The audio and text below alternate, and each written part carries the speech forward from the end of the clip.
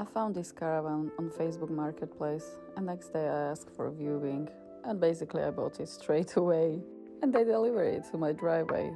I wasn't even sure if I can fit this on my driveway, but you know what, I went to Amazon, buy some wheel locker, and I was ready to go. Let me show you a little caravan tour. Model is Swift Danette 1990, and it's pretty beaten condition, but considering its age, it's still fine.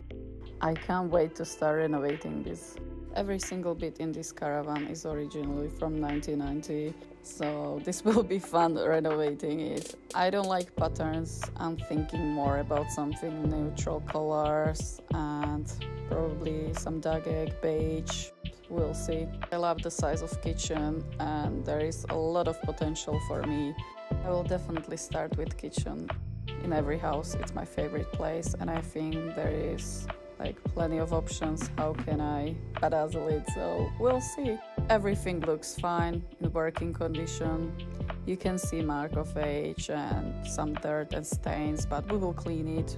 I will take you through the process of cleaning every single stain, dirt, damp in this caravan. I'm gonna section it to 7 parts. Basically parts are sleeping area, dining area, toilet, cupboards, kitchen, flooring, and entrance, and we'll see how it goes. Honestly, it's not that bad considering how much money I pay for it, and hopefully the value at the end will be at least the double. I would like to renovate it in a budget. I will try my best to stick with £70 per each section.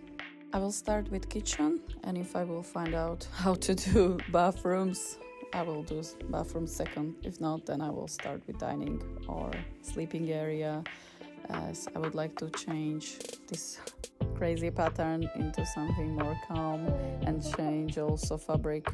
This is how caravan looks from outside. It's not that bad, it's not leaking or anything visible.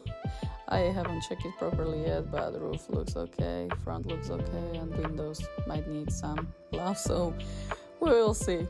First thing I will teach myself is how to change locks, because they are very old and I need the new ones with the new keys. My favorite parts in the kitchen are definitely hob and sink, as they are in great condition and they look absolutely amazing. And I know that if I will clean it, it will be just perfection. And I like the idea of covering sink and hob so you can use this space if you are preparing some food or anything. And I want to put some vinyl on top of it, so change color and everything, and then some adhesive tiles on the walls, but we'll see how it will go. As I said, I've never done anything like that in caravans. It will be a journey, so definitely subscribe if you are looking for a lady who is trying her best to renovate this 1990 caravan.